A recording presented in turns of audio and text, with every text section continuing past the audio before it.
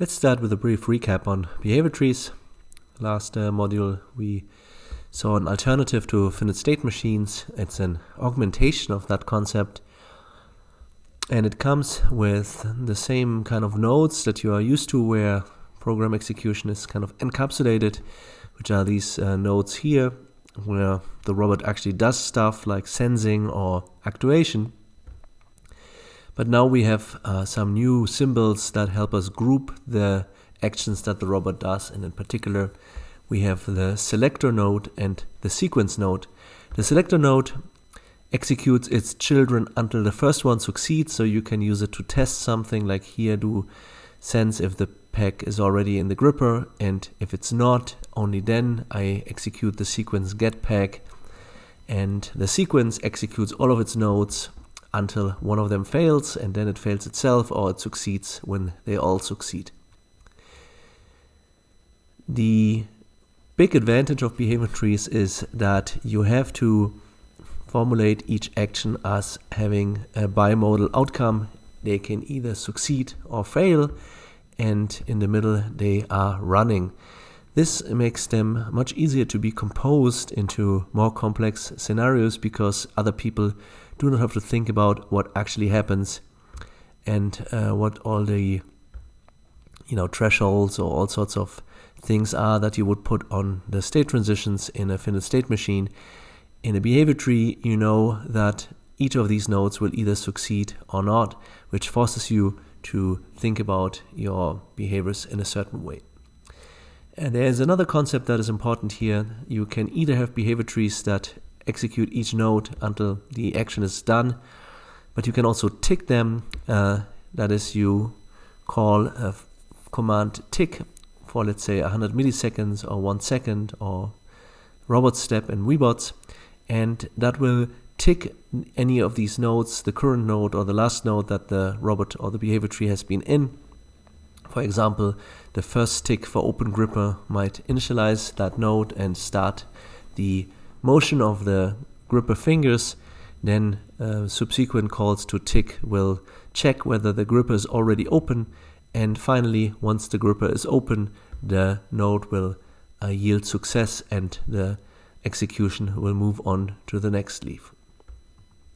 There are some additional concepts that you will need when working with behavior trees. The first one is the parallel node. This one executes all of its leaves or all of its children in parallel. You can do stuff like perception and navigation, for example, at the same time, or in this case we do perception and manipulation for peg and hole assembly. We do have a concept of blackboards, which are global variables in behavior trees, and very often these libraries come with the blackboard abstraction, which allows you to read and write and control who can access a variable when. And finally, we have a concept called decorators, which you can use to change how nodes are executed. And in this case, I have an example here, which is the repeat decorator, which will just keep repeating its children, or its child in this case, and basically create a while true loop. But you might also have a decorator like invert, which changes the outcome of a behavior, and many more. Here it really depends on what kind of library you choose, and these libraries usually try to put you into some kind of framework. Now, it's important to note the behavior tree idea is the state-of-the-art tool for AI programming in games like ego shooters, but also strategy games where agents execute complex behaviors. And you see them more and more even in industrial robots, where behavior trees are the chosen framework for graphical programming interfaces. To implement BTs, you can use a behavior, you can use a class that you create yourself, or you can use a library. In this case, I have the PyTree library here, and you see how the tree is composed by adding children to other nodes, like the sequence node here. You have the opportunity to render the tree and get a graphical representation, and then you have to implement the behaviors by overriding certain methods of a class, and in this case the PyTrees library has all sorts of methods like setup, initialize, update, and then finally terminate that are called at different stations in the life cycle of a behavior tree. For that, I recommend going through the examples on Coursera, trying out to program your own class abstraction, and then you will see why these things are important. We'll now move on to the next topic, ARM kinematics, which you will need for the final project. And in this case, you will work with the Tiago robot, which has an arm, and the problem that you will face is how to compute the joint angles of the robot for the gripper to move to a certain position and grasp an object. So in this case, I have this yellow block here, and I want to grasp it. And the question is, how do I set all these joint angles so that the robot arm will end up there? There's a related problem to this. Once I know which joint angles I want, the arm doesn't move there instantaneously, but you also have to program something like a trajectory controller. And for that, I want to recall when you implemented trajectory control for the mobile robot, we were working in Cartesian space and with waypoints in Cartesian space. And there you would sense the position the robot is at and wait with your execution until the robot has arrived at a desired pose. When you do this with the arm, you do the same thing, except you sense the joint angles and then wait until all of the joints are at the desired angle. For this, you don't have only the motors, but you also have sensors. And in this case, all motors have encoders that you can get in Webots. And in this case, I show you the encoders for the left and the right gripper in the fingers. So you can write a controller that waits until the fingers have arrived at a certain position. And you can do the same for all of the robot's joints. When you look closer at the Tiago robot, you will see that it has quite a lot of joints. It has 7 DOF in its arm, and it then has this torso lift joint, and that you can use to dramatically simplify the inverse kinematics problem by setting the robot arm to a fixed height and then use the lift joint to move up and down. If you want to better understand how these sensors work, I recommend to go into Webots and click on Show Robot window. When you click on the robot and then use the context sim menu item Show Robot window, that opens a browser where you can see all the different motors as well as the sensors. And once the robot is running in Webots, you can use the mouse to slide the values and see how the arm actually moves. For this, I recommend to actually turn the wheels off so that the robot doesn't move while you do that, and put it in a location where you can experiment with it, and then you can easily see what the different joints do and what their limitations are. You can also download the URDF file from Webots by right-clicking on the robot and then visualize this kind of universal robot descriptor file using online tools like the one you see here. This is a JavaScript tool that loads the URDF into a browser, and you do see all of the joints that it has, and you can use sliders to see how they would move. To the right, you see again an excerpt of a URDF file, and what you can see, you have visual things that are for visualization, and you have collision nodes that show how the robot internally manages collision avoidance. For example, when you load it into PyBullet, and in this case you can see that the link is made from different cylinders that have different radii and lengths and different positions and are connected with each other to form the link. So in practice, you will not need to actually solve this problem analytically for all of the degrees of freedom of the robot, but you might want to teach the robot by demonstration certain poses that you like. For example, this one you can easily figure out by manually moving the robot into this conformation. Then you save the joint values that you need for this and write a trajectory controller that moves the robot arm into this pose. You can do the same thing for a stowing position and also for grasping positions. Now, in this case, you can go a little further and say, I do like this position here, and now it would be nice if I could just move the end effector back and forth. Now, if you look at the specific kinematics of this scenario, you will find that the arm forms a triangle in which all of the angles always have to have 180 degrees. And you can also see that due to the symmetry, the yellow angles are always the same. So you can essentially control the back and forth motion of this configuration by changing the green angle, and then you can easily calculate the other two so to make a smooth motion back and forth. So this is a very basic way of doing the IK of a complex mechanism just for the use case that you have in mind, which is grasping this block. You can also augment this one step further by thinking about how to move the other joint here, which allows you to move this arm left and right. So you can approach the object, then move the arm so that it aligns with the cube, and then use this IK solver to do back and forth motion. And so you don't have to do all of these things at once to get an elegant controller. You can now even go one step further and fully solve the inverse kinematics of this reduced 2 degrees of freedom arm. And in this case, I assume that I can always set this end effector joint value to a constant degree that follows this one here, and so I can focus on these two angles, which I call alpha and beta. And when you think about this formally, you do have a nonlinear mapping between the two-dimensional joint space alpha beta to the three-dimensional x, y, and tether orientation or pose of the end effector. Now I can write down the equations and look at the individual joints. So I start with the first link, and I call this position here x1, y1. I know the length of this link, and I know the angle that I can set using the controller.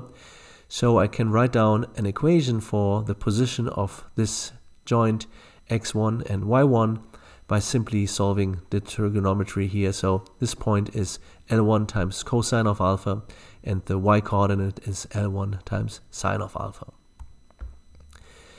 I can now go to the next link from here, and what I do is I look at, again, L2, and I see that the angle now is alpha plus beta.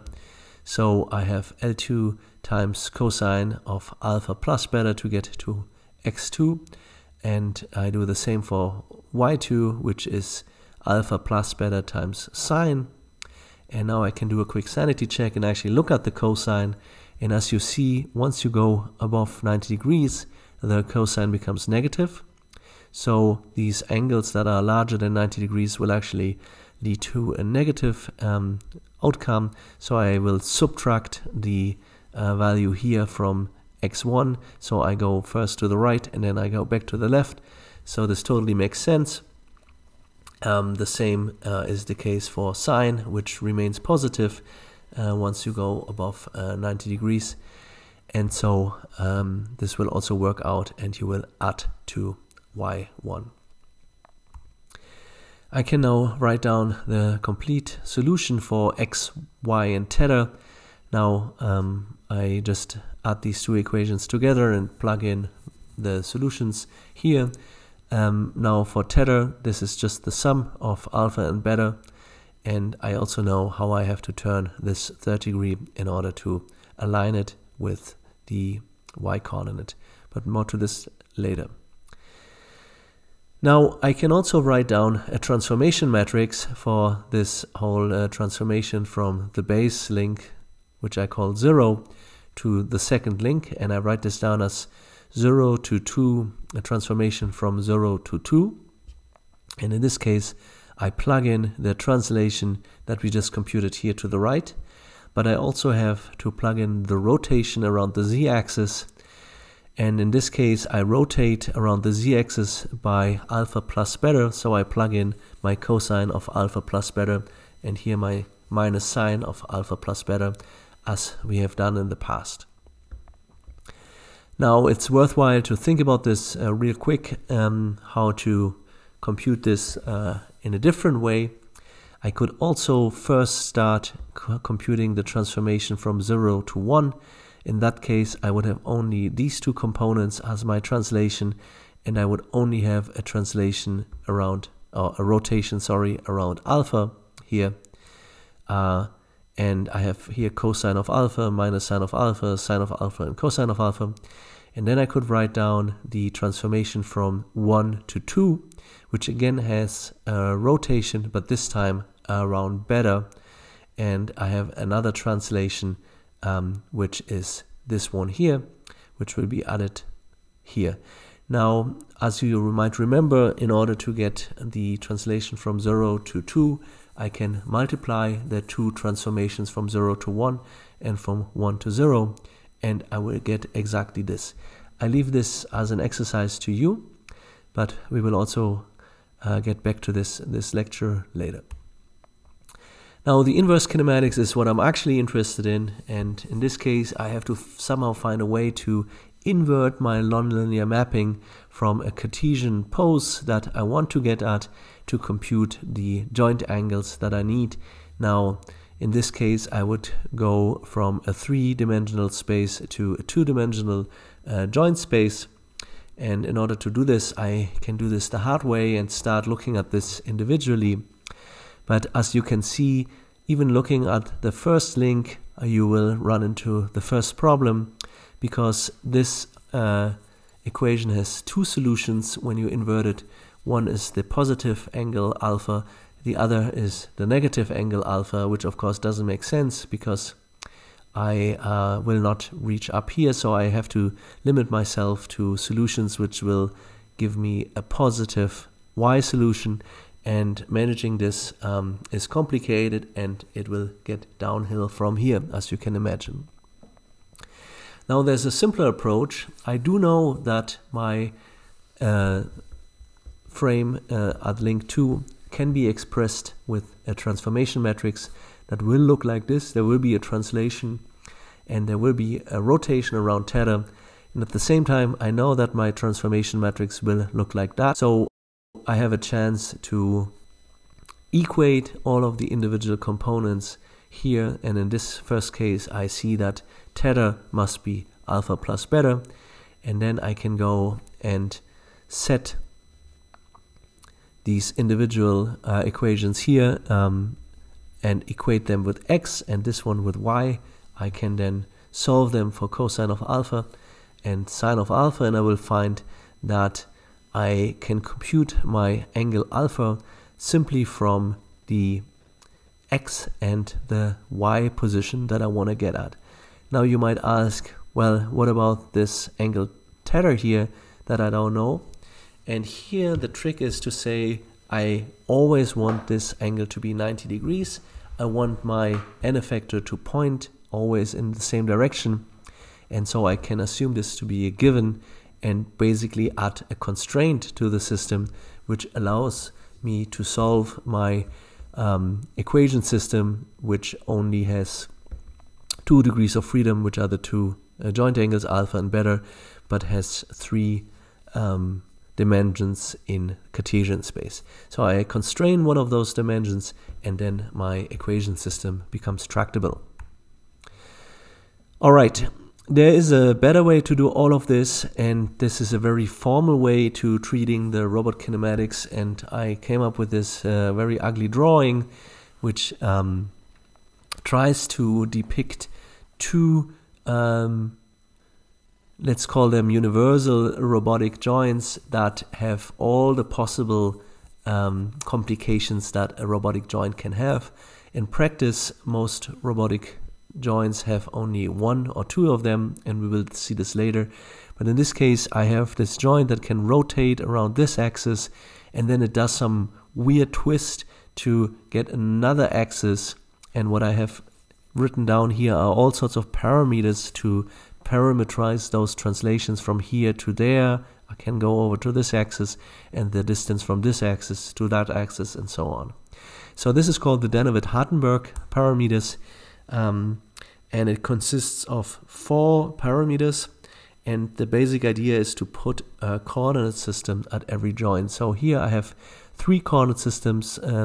I index them with I-1, which is this one. So I have x, y, and z minus I-1. I have x, y, and z of I here, which is left out. And then I have x, y, and z of I plus 1, which is written here. Now I can put down parameters and other dimensions. And the first one is the link length, so-called link length, which is the distance from z, the z-axis of I-1 to the z-axis of I, which is shown here.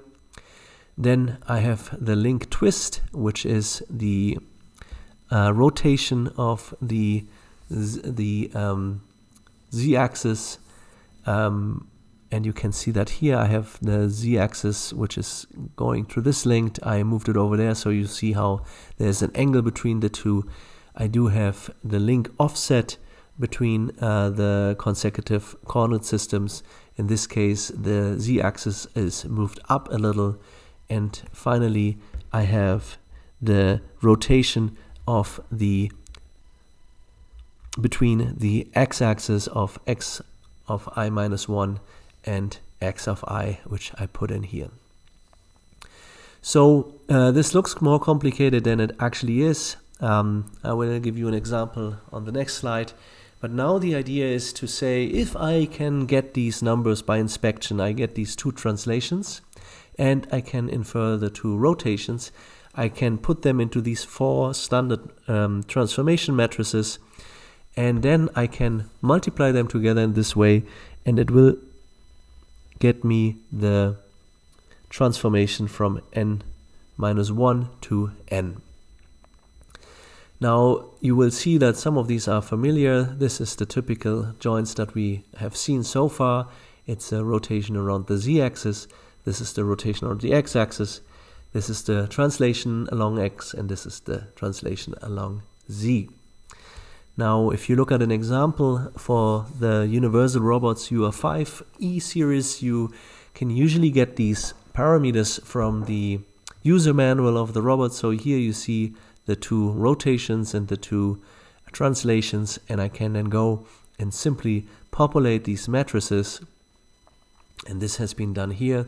This is from GitHub, where somebody has used them to actually compute an analytic solution for the not only the forward kinematics but also the inverse kinematics. Now what is shown here is just one part of defining one of these links, and in this case we populate 4 of these matrices, and then we multiply them together in this way to get the transformation matrix of link I.